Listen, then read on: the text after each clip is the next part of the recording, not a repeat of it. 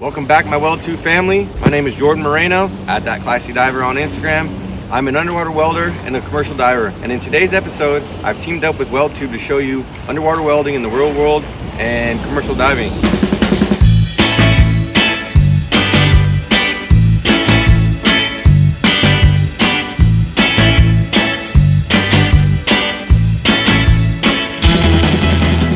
So, a little bit about me. I work for Phoenix International. We're based out of San Diego, California. I've been doing this for about 7 years now. My company specializes in underwater welding, underwater construction, and ship's husbandry.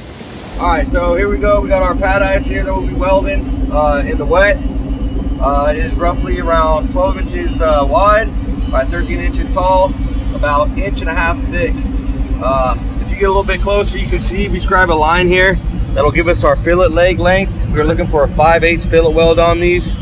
This is it's about 45 pounds, so pretty big pad eye.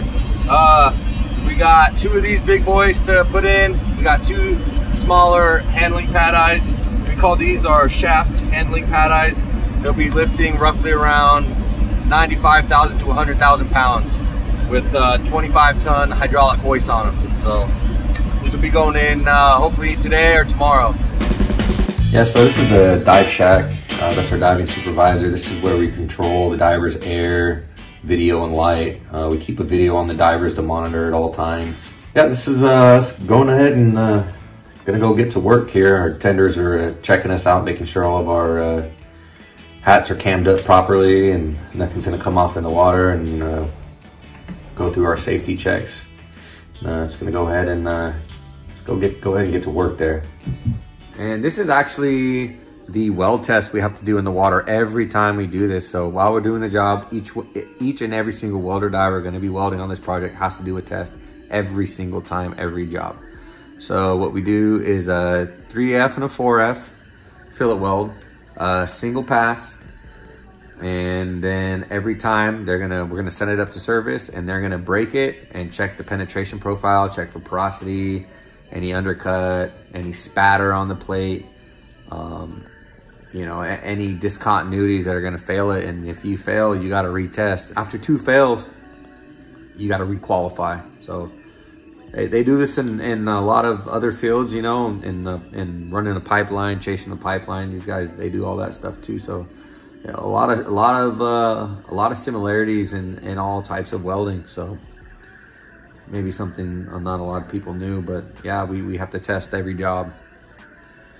Everybody dreads the test. We don't like it, but you got to do it.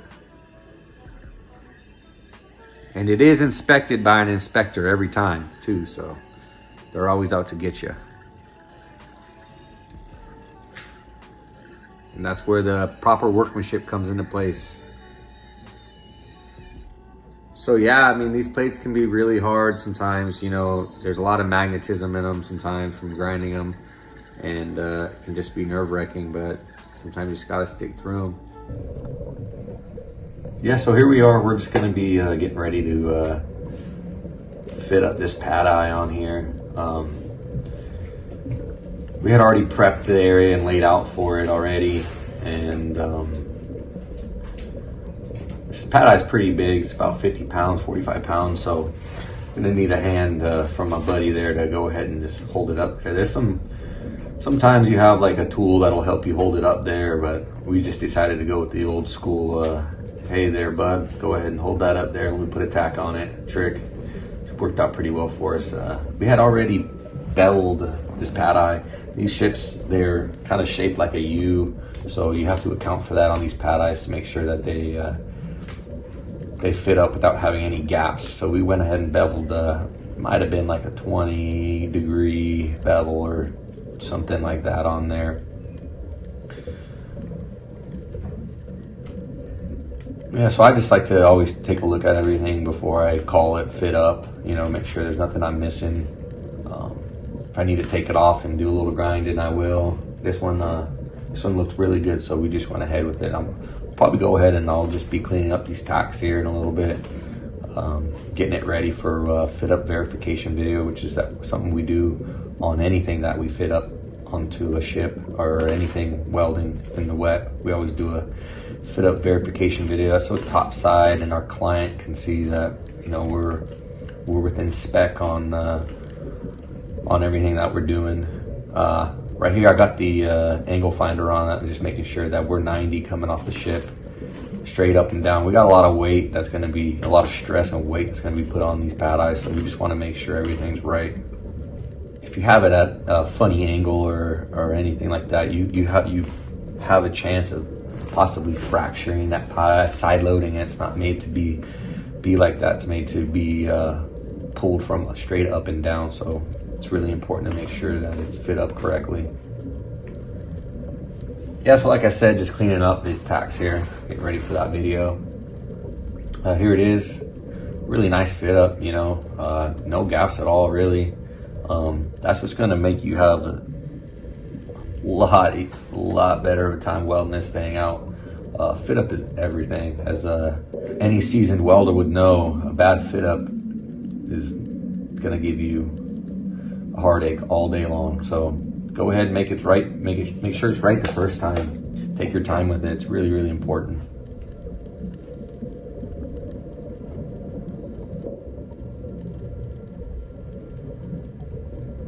Well, so after that, after the top side go ahead and gives me the go ahead, they like it. I'm gonna go ahead and start putting in that root. We'll be running it at somewhere around anywhere from the 80 to 95 amps. All just kind of depends how it's welding. There's a lot of magnetism in these ships that we got to deal with, so sometimes you got to jump around a little bit and kind of endure the suck of it, but we'll get that root in there. So what you see where I'm clipping off to there, that's, I don't know who really invented it, or whether my company invented it or who else uses it. But it's called a magnet chair. That's what we call it, a magnet chair. It's basically a 1,000-pound lifting magnet. Same thing you'd use to lift a sheet of steel in the shop. And we mount that to like an aluminum chair that we make. And we put some buoyancy on it so we can kind of float it around where we need it. And we just stick it to the ship there, and we're able to weld wherever we need to without having to weld staging on or anything. We can just put that sucker there and we're good to go. The type of rod I'll be using at this particular moment is a 332 nickel rod. It is for high carbon steels. Anything 0.40 and above is what we will be using these nickel rods on. We use the nickel rod when we don't really know exactly the carbon content, what's in there, if we can't get a metal sample, or if we know it is a high carbon, such as a HY80, HSLA 80, HSLA 100. Anything like that, we'll be using these types of rods on. With regular mild steel rods, they're really susceptible to hydrogen-induced cracking. These rods, not so much, so that's another reason why we'll be using these. We run this direct current electrode positive. For this particular rod, we do that. We get a better penetration profile, a thicker throat. Also, when welding with just a regular old underwater mild steel rod, hydro weld, Broco, something like that, you can use direct current electrode positive or electrode negative. They each have their place. Electrode positive is going to give you a higher penetration profile, a little bit thicker in the throat. Electrode negative is going to be a little bit less penetration, but it's going to be a very flat, almost concave bead. And that's okay sometimes, you know, it just depends on the application you're using it. For us, we run electrode positive. Some people run electrode negative. I think they're both good. They both serve their purpose. So you can see I'm starting on the inside of this pad eye where the angle is the greatest, meaning like it's an acute angle right there. So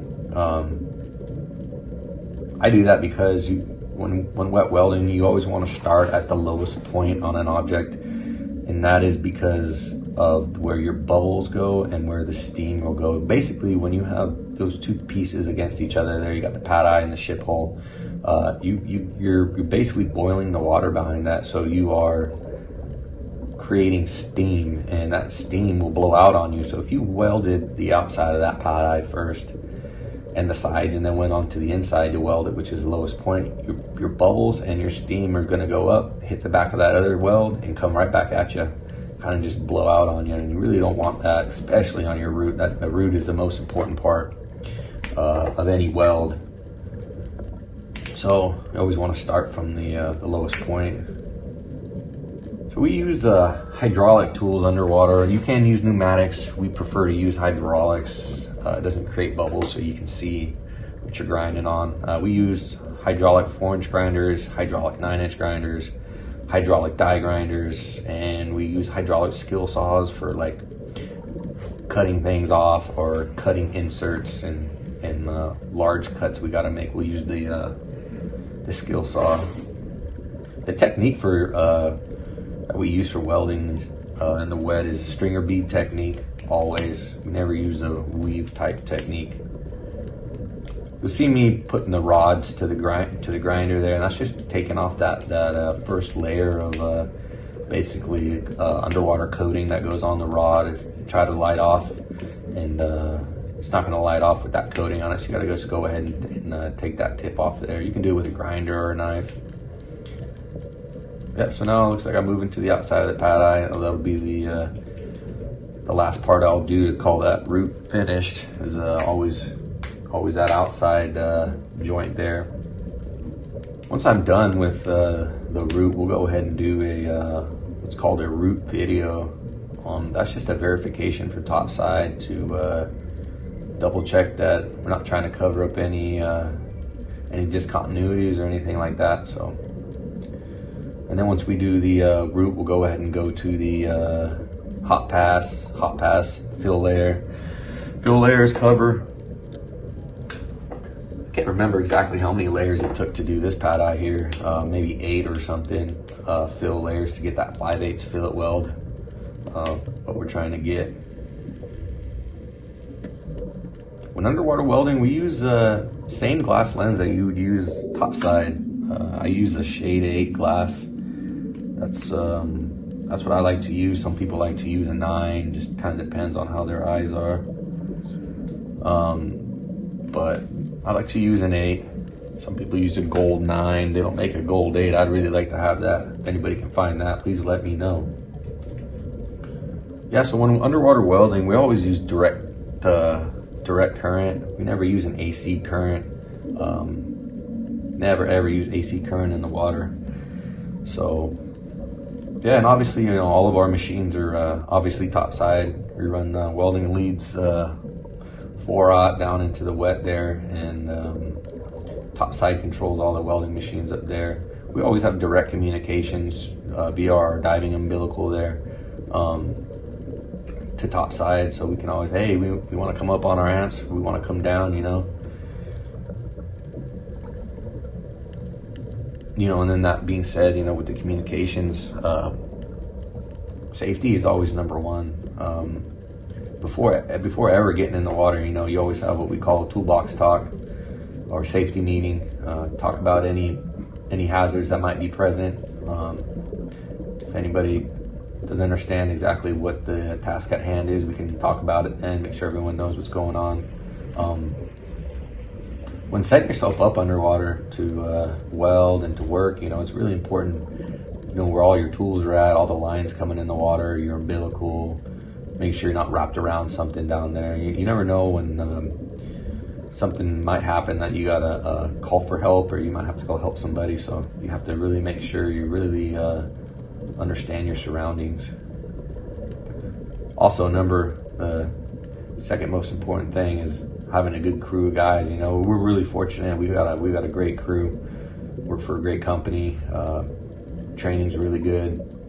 Everybody knows the task at hand, what we got to do. So it really gives you a good, comfortable feeling in the water. You're not worried about what's going on up topside. If anything's going to happen, you know, you can really focus on your job, and that really helps with creating a good product for the customer that hires you.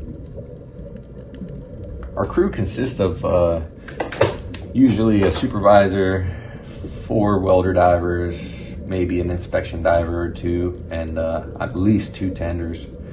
The tender's job is really to take care of all the equipment. Divers as well, we also help out with the equipment, and to just make sure the deck is squared away and the divers get in the water safely and out of the water safely. And you can just see, you know, periodically going ahead and grinding my starts and stops. That's all important. The same workmanship you'd use topside is the same we're going to use underwater. It's all really important to take pride in your work.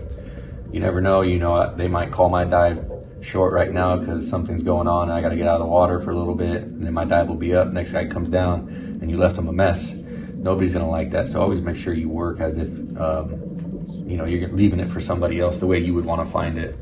It's a good rule of thumb there. Yeah, I've got some really cool shots on this video here. I can't wait to see what we got coming up on video number 2. Some people might have a question about, you know, being electrocuted underwater. Does it happen? How does it feel? Yes, it happens. It happens all the time.